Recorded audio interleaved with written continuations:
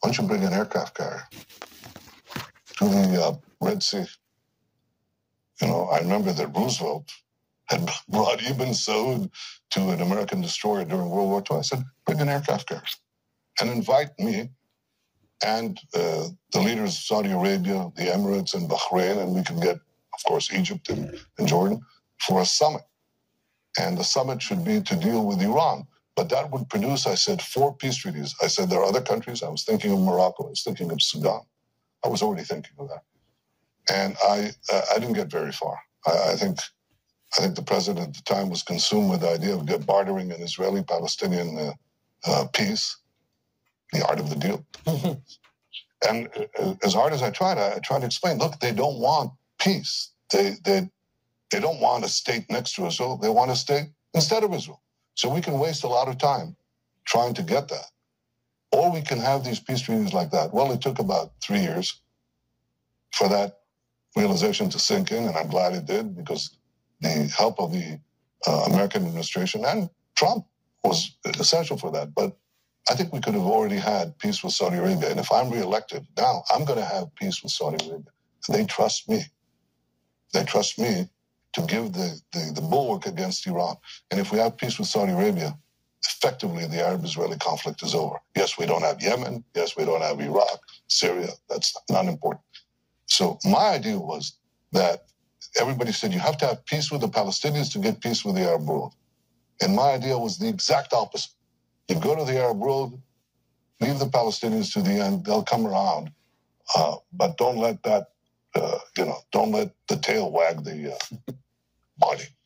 So in a second, I want to ask you about that potential peace with Saudi Arabia and what that would look like, because they clearly are interested in making in normalizing relations with the state of Israel. I mean, there wouldn't be peace with UAE and Bahrain if Saudi Arabia hadn't signed off on it. You don't know how right you are. So let's talk about the possibility of a more durable peace. Is the title of one of your books with Saudi Arabia. So the Saudis obviously have a strong interest in making peace with Israel. They're having to navigate a gauntlet that a lot of the Sunni Arab states have to navigate with regard to, for example, the Palestinians. So the Abraham Accords essentially says that there will be no annexation of territory for a short period of time, or whatever that period of time is, sort of unspecified, and that there will be normalization of relations. What are the contours of a normalization deal with Saudi Arabia look like? Now, first a correction.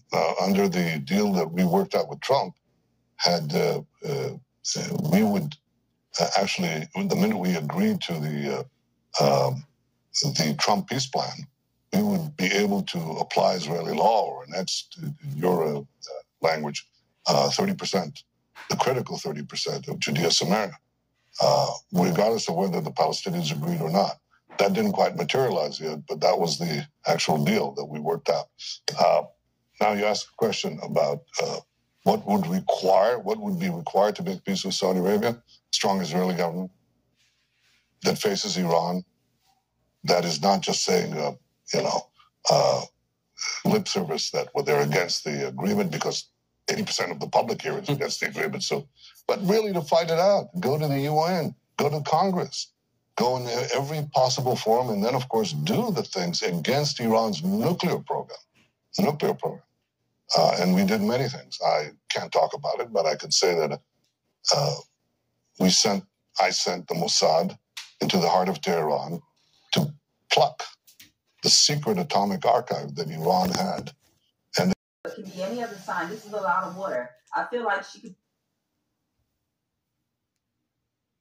קיבלנו את ההחלטה על הרחבת הפעילות הקרקעית פה אחד. גם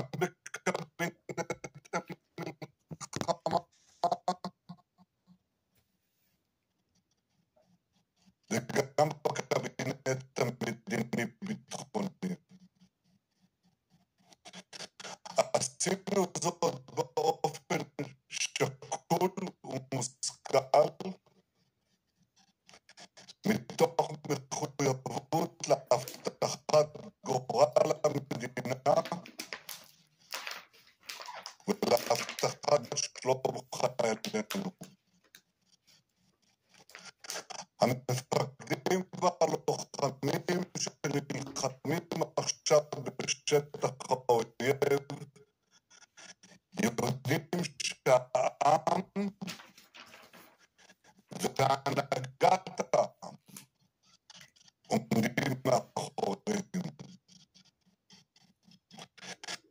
בימים האחרונים נפגשתי עם לוחמינו בבסיסים, בשטחי הכינוס, בצפון, בדרום. יש לנו צבא נהדר, חיילים מופלאים וגיבורים,